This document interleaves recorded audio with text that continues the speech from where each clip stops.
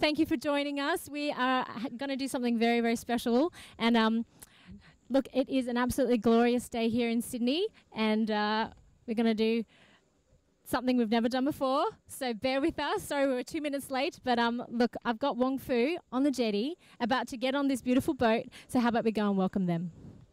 Hello, hello. Hi. So is this is how people can hear us. So they can't hear Taylor.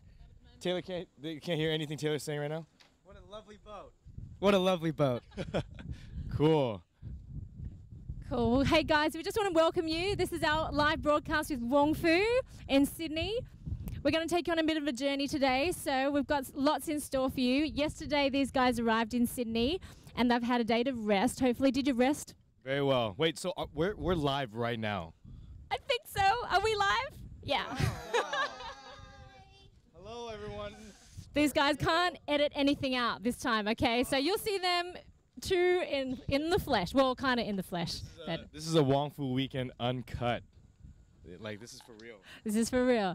All right, so what we're going to do is I think Phil is going to take everyone for a bit of a tour. So you can check out the beautiful boat, and let's do that. All right, we're going to go on a tour of the boat. Let's do it. It's like cribs. All right, so welcome to the Wong Fu boat. This is our boat. This boat's called? Zara. It's called Zara. I love Zara. That's our escape pod. We won't be using it today. Everything's gonna be safe and fine and dandy. This is our Taylor. Look, he's dressed like a sailor. Hey, dude, I dressed for the event. Wait, was that intentional? Yeah. He's a skipper.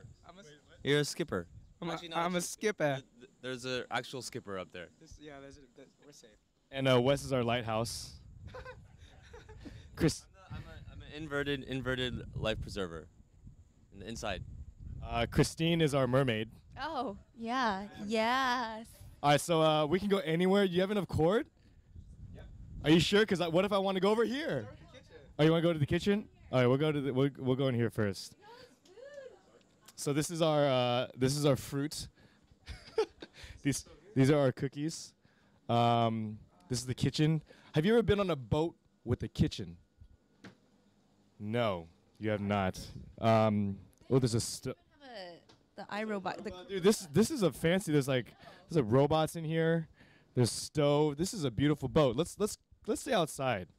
Let's go upstairs actually. Let's go upstairs. See what's. Ooh, wow. Hello. Good morning.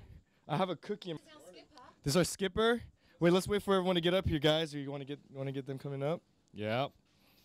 Sweet. Wait, so hi, I'm Philip. Nice to meet you. Dude, you look really cool. You look like a skipper.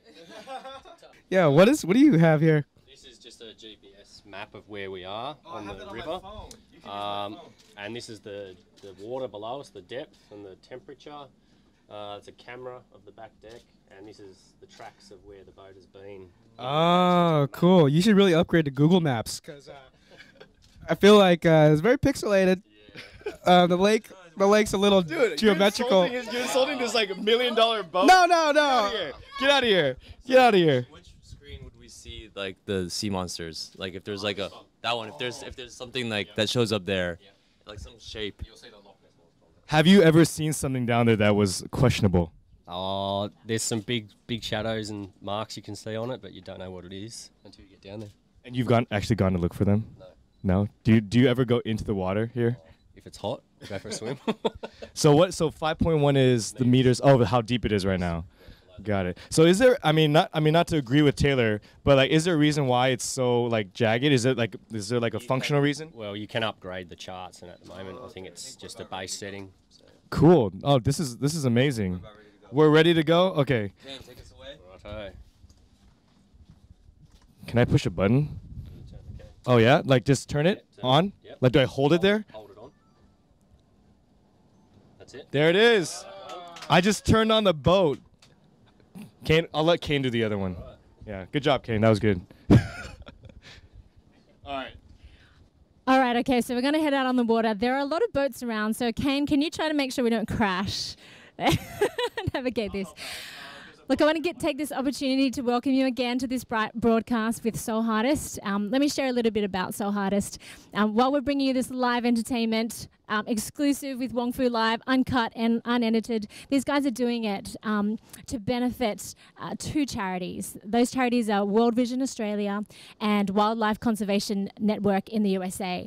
So what's going to happen is through this whole broadcast, you guys get a chance to not only watch, but you can press the donate button, which is just beside the screen, and make a donation. It's really simple. It's a 3-step kind of thing. You can choose how much you want to donate. It could be $2, it could be $100. We basically want to bring life-changing live entertainment through Soul Hardest. So we can't do this without you. Let's take these opportunities while they're going live. We're going to have little kind of breaks where we give you some of the snippets of the tour so far that they've had in Australia with our great team. They've edited up some great footage of last night for those of you who weren't there. So yeah, let's get on the. Let's go, Kate.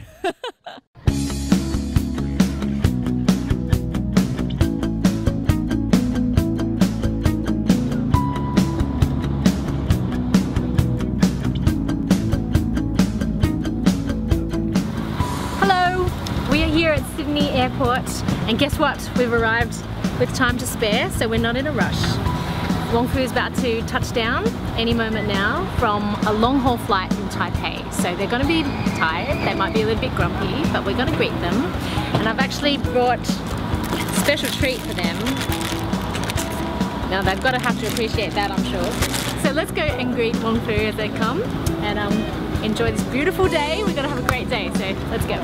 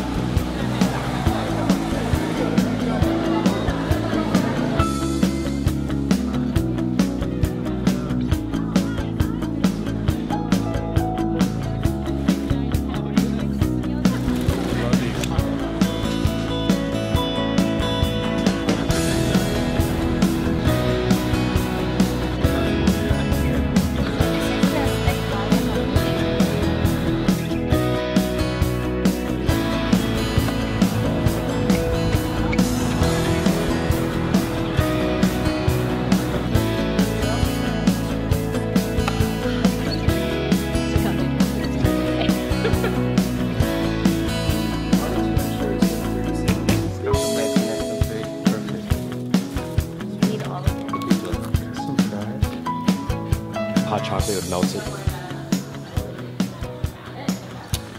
Good? Right? Wow. The chocolate is, It's not too strong.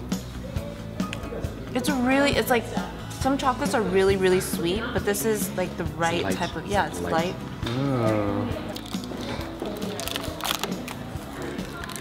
It's a Maybe like chocolate the milk. cream, so it has like it's a mix of chocolate and a cream. Cool. We're live. Hi. Oh my god. We're sitting at the back of the boat right now. We're so baller. Look at us.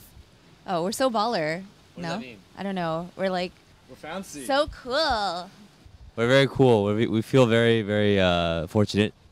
But we're going to talk about why we're in Sydney, actually, why we're in Australia. And that's because we're here to share our movie with you guys. Our movie is called Everything Before Us. And, you know, it's taken a long time to make, and we're finally done. So we're really excited to bring it down under to Oz and show you guys.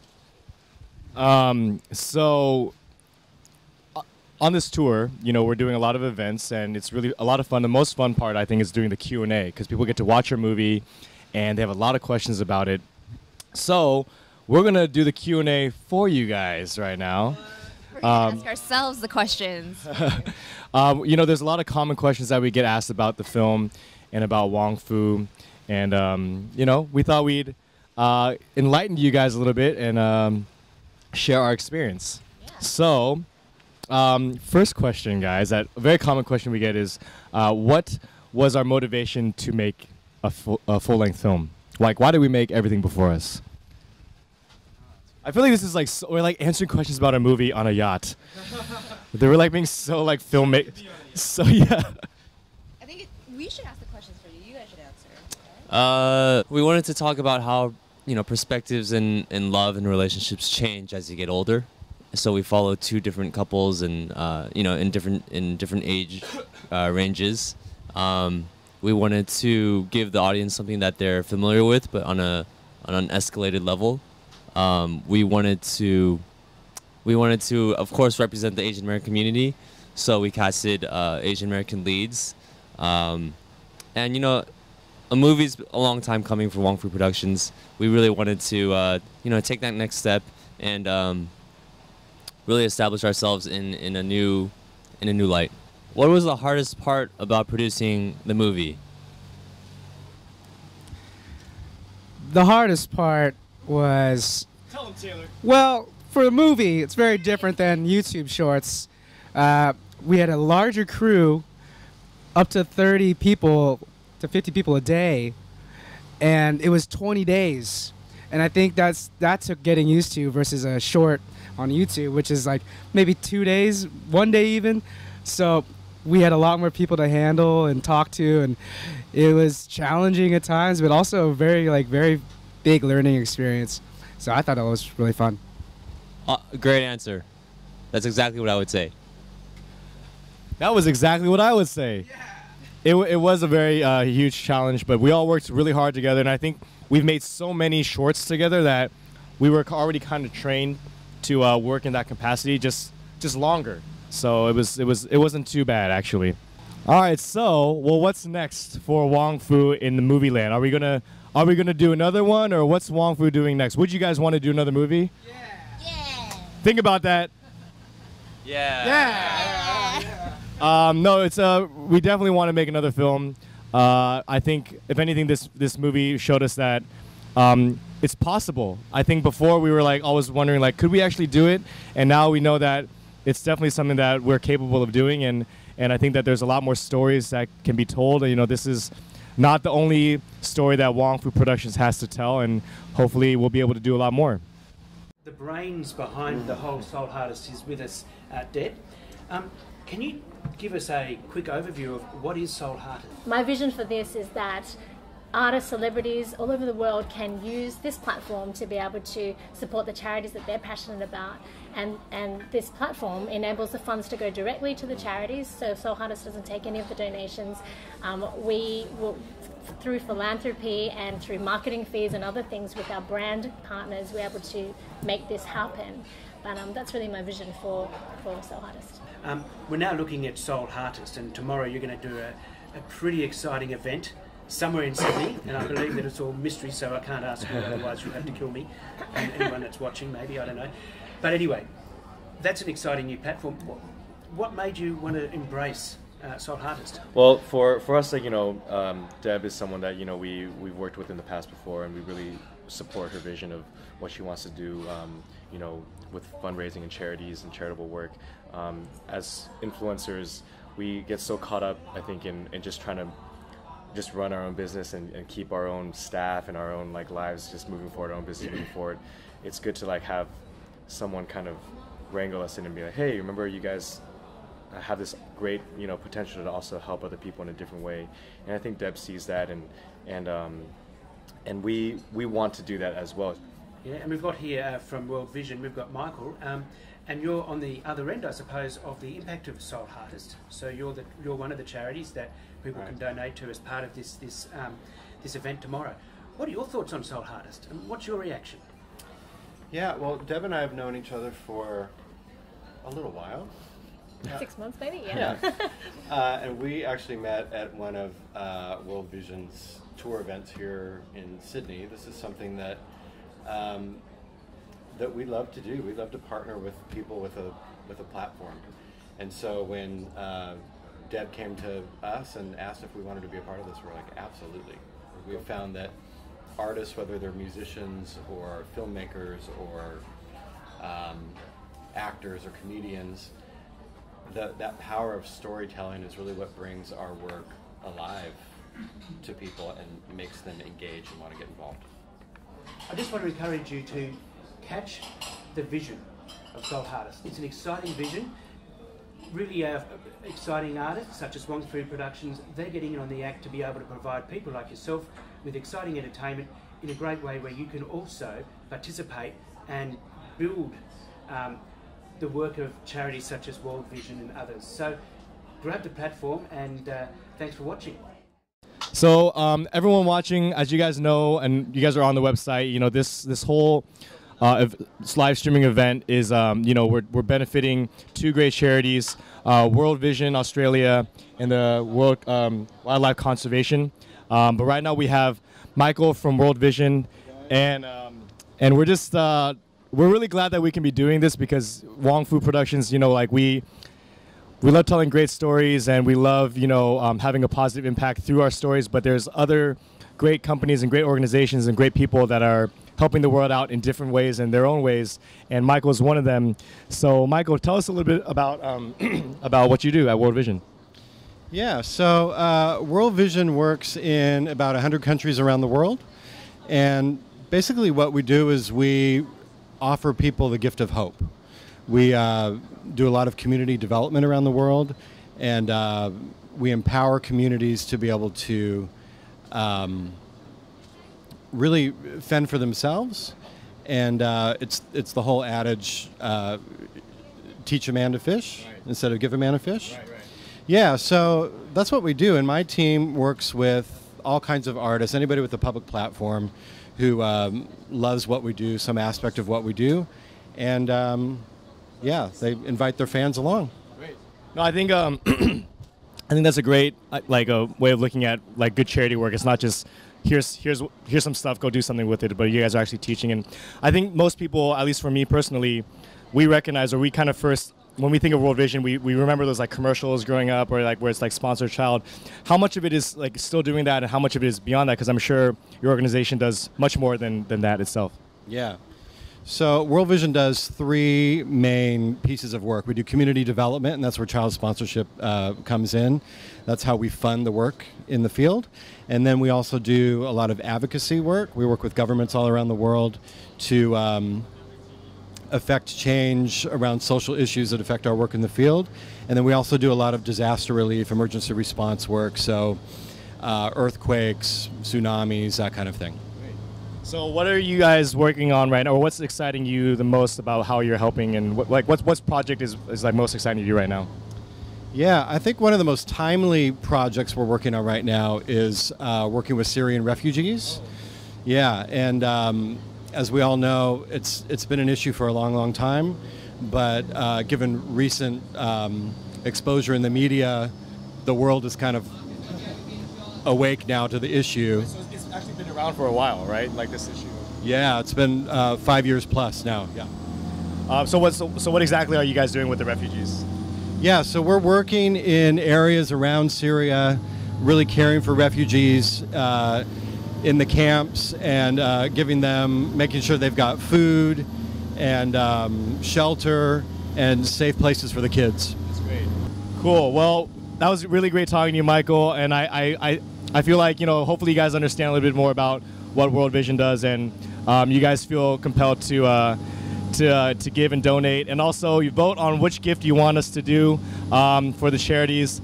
There's a lot, yeah, like Wes was saying, there's a lot of great people doing great things in this world, because you know there's a lot of stuff going on these days. So hopefully you guys can find that generosity in your own hearts, and yeah, thank you for giving us hope. You know, like we try to have hope in our stories, and you are actually creating hope out there in the real world. So thank you so much, Michael. Thank you. All right, are we going to a break now? What's up, Deb? We're going to go to a break, and we're going to check out what the guys did last night at Zilver Restaurant. We had a lovely dinner with you guys, and some very special people, guests came along and got to meet and greet these guys and eat 10 courses of great food plus some seafood. So we'll check that out now, and then after that we'll give you a view of what's coming up, because it's looking absolutely gorgeous out there. See you soon.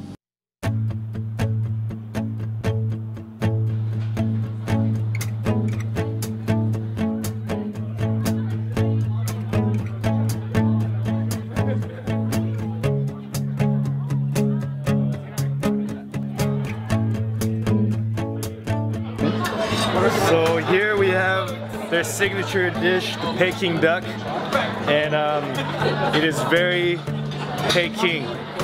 He's cutting it right now into thin slices. It looks delicious.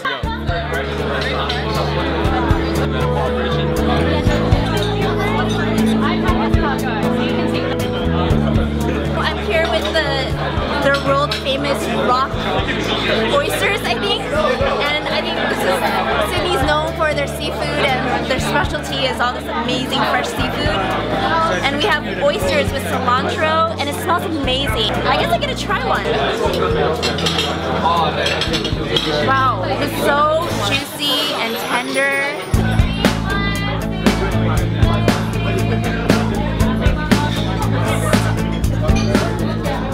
So this is barramundi. It's a native dish to Australia, and this is actually a very favorite dish of mine because it reminds me of home. My family used to eat this. This is a very Cantonese dish. I'm gonna have some right now.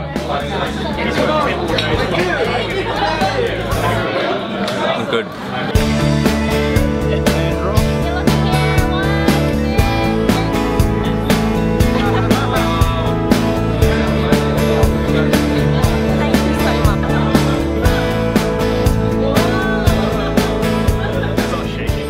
So thank you guys for all coming, and yeah, I hope you had a good night. I had a good night.